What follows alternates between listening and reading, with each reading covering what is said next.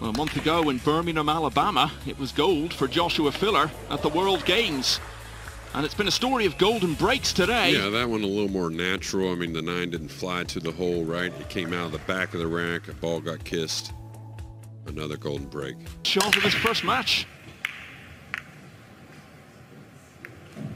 Okay, a little flick on the 5. Getting shots on the 1. Nice spread. We've seen it so often in the past. You can turn that around. The break box that we have this week, it's so much harder to do that. Joshua saved his best in this final 16.